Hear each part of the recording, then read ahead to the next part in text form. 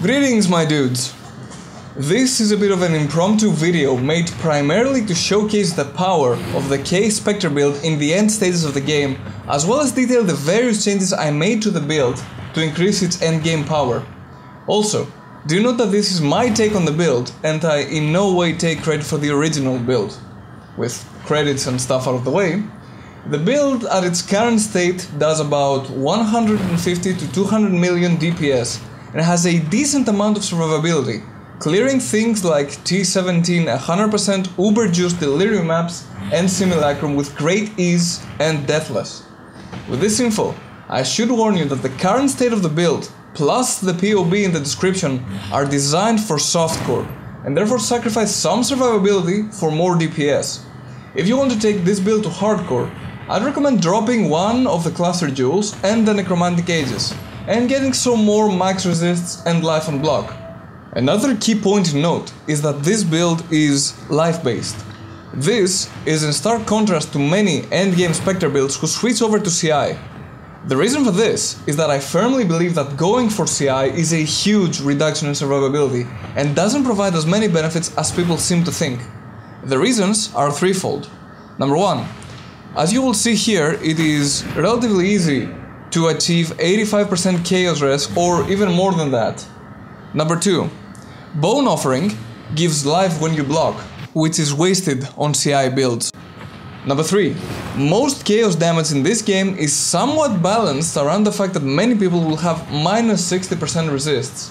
So if your build has 85%, you are already getting a huge stack of mitigation from just getting to that threshold without having to go for the immunity. In summary, if you decide to use this build, go live! With that done, let's take a look at our passive tree. The main things to note when going over the tree are these. Number 1. You will need sets of cluster jewels consisting of 1 large, 2 mediums and 2 smalls. I'd recommend using 2 sets for hardcore, or 3 if you want less survivability and more DPS. You can use fewer cluster jewels, however, the more you have, the better the DPS. I will go over the specific cluster jewels I'm using in the gearing part of this video. Number 2. You need at least 26% reduced mana reservation from your tree in order to use the various gems of this build. We get that from these nodes and these nodes over here. Number 3. We need glancing blows and elemental equilibrium for this build to work. I am also using necromantic ages, and you can do too if you want a huge boost in DPS and don't mind losing the survivability of your shield. Number 4. We are putting hard points into death attunement instead of anointing it. Instead of that, we anoint charisma. This is done so that we can more easily get the aforementioned 26%. Number 5. Glorious Vanity with Divine Flesh on this part of the tree is a big boost in mitigation. This is optional and can be skipped for more health or some more DPS. Number 6. You need at least 155 strength and dexterity, so you might need to grab some dex or strength nodes from your tree in order to achieve that. Keep in mind that cluster jewels are also a great way of getting dexterity or strength, or even balancing out your resists. In general, your skill tree should look like this if you're going to follow this guide.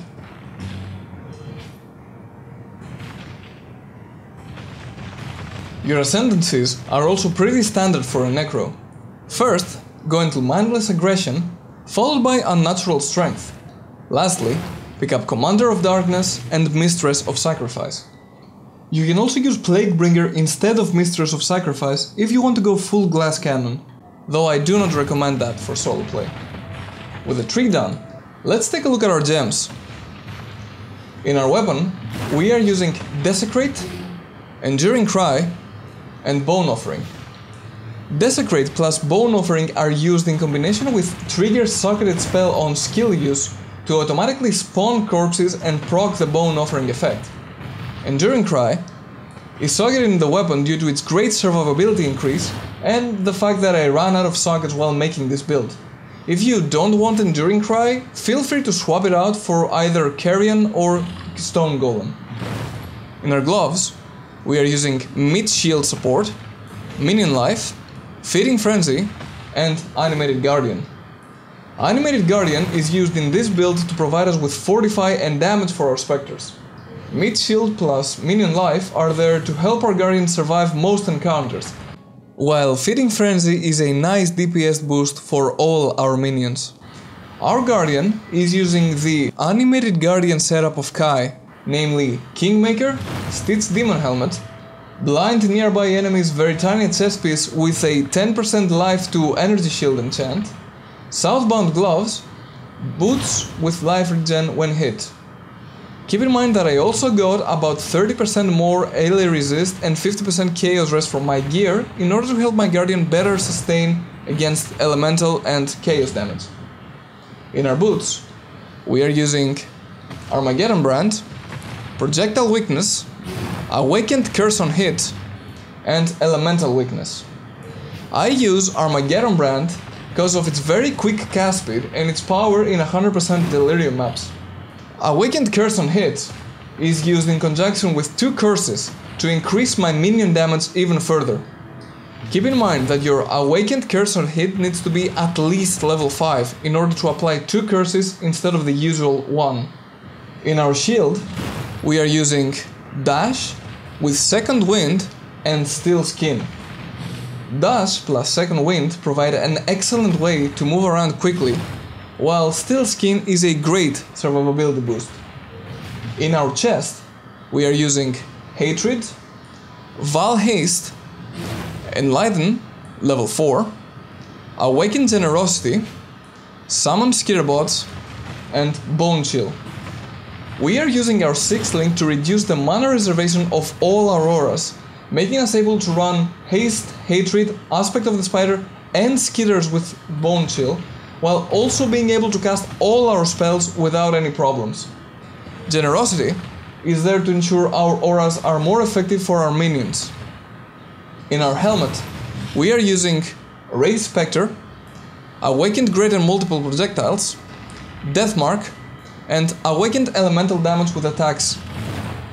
We, as you may have noticed, are using the 9-link helmet we crafted on our previous videos to host our specters and increase their DPS. For single target, we switch over Awakened Multiple Projectile for Awakened Vicious Projectiles. Lastly, we are using a rare Unset Ring with Soggeted Convocation and with crafted Aspect of the Spider. The specters I am using are 4 Redemption Sentries and 1 They of Tool. They of Tool provides some really great damage mitigation, which is why I am including him in my lineup. If you do not care about damage mitigation, you can just go with 5 Redemption Sentries. With gems done, let's go over the next big part of the build, which is the gear. Keep in mind that some pieces are incredibly specific, so you want to try and get the same stats when possible. Firstly, let's go over our tree's jewels.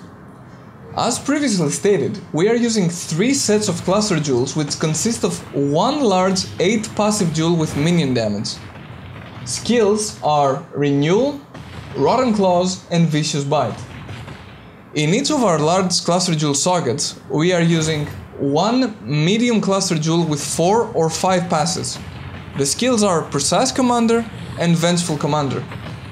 In each of our medium cluster jewels, we are socketing either 2 or 3 passive skill Life, small cluster jewels, with Fettle and whatever else stats we want. Note that cluster jewels are a great place to get resists plus missing stats for your build, so you want to try and roll resists and attributes when possible. We are also using 3 unique jewels for this build. These are, in order of importance, Unending Hunger, Glorious Vanity, Fortress Covenant. Unending Hunger is a great boost in DPS and is the first jewel you should get after getting 1 or 2 sets of cluster jewels. Glorious Vanity with Zibakwa is a great boost in survivability, and Fortress Covenant is a great 1.40% DPS increase to minions.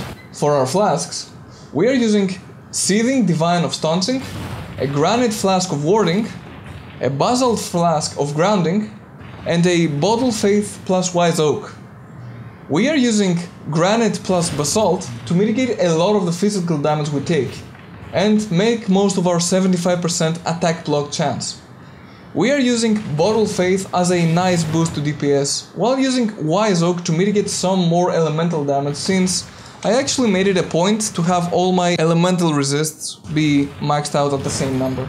For our character's weapon, we are using a +2 to minion gems, increased damage plus double damage wand with crafted socketed spell on skill use and minion attack and cast speed. We also used non-crit to crit to remove the multi-mod craft and get +30% chaos res. This wand could be improved by having increased hatred effect from Veritania. However, that costs about 300 exalts and I am not that rich. Our shield is an increased cold damage, minimum frenzy and power charged shield with cold damage as extra chaos damage, increased damage per block chance and chance to deal double damage.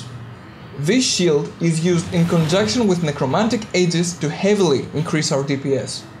If you don't have a shield like this, or you want more survivability, you can use any life plus life on block shield and skip the necromantic aegis part of the tree entirely. Our gloves are Grip of the Council. These are a great DPS boost for our minions and they are best in this slot. You can also corrupt them for +2 minion gems, although that is optional. Our boots are two-toned +1 to raise Spectre gem boots with life, increased movement speed, cannot be frozen, and resists. These are helpful and relatively easy to craft early on, plus they help you reach 5 Spectres more easily.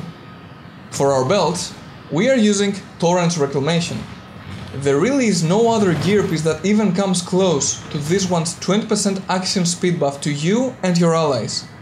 Headhunter might be close, but I'd still take Torrent's Reclamation any day.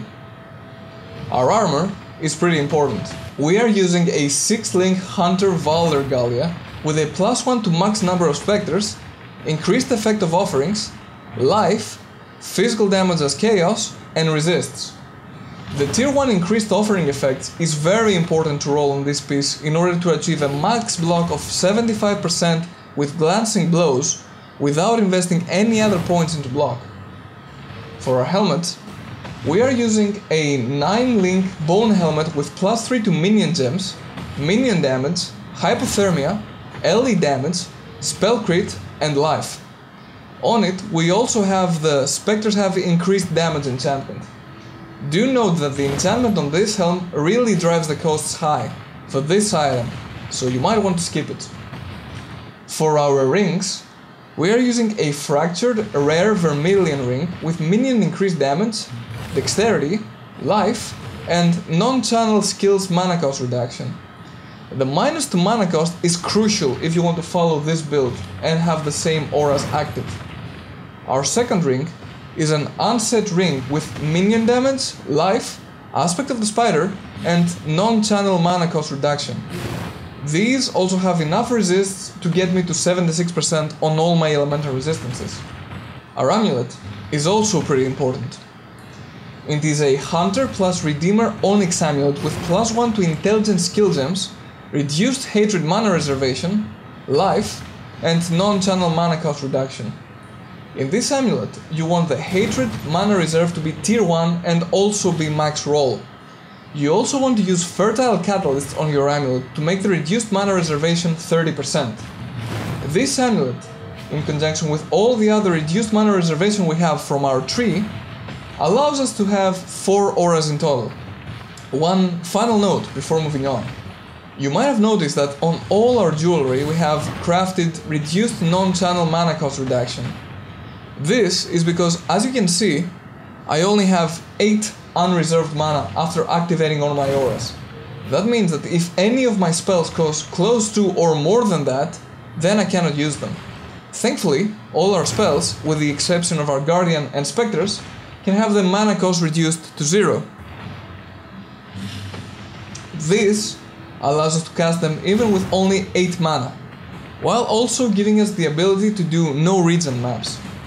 In closing, I'm gonna leave you with this. This build cost me about 80 exalt to make, and it's probably the most powerful build I've made so far, having about 160 to 200 million Cyrus DPS, while also having enough survivability to clear Simulacrum and 100% Delirium maps deathless. I'd recommend it to anyone looking to take their Spectre build into the endgame and improve their gear. You can also find the POB of this build down in the description below. I have also included the crafting methods used for much of the gear, so you can check them out if you need help crafting any one specific piece. With that, I'll leave you with a little montage of what this build can do. Thanks for watching, everyone.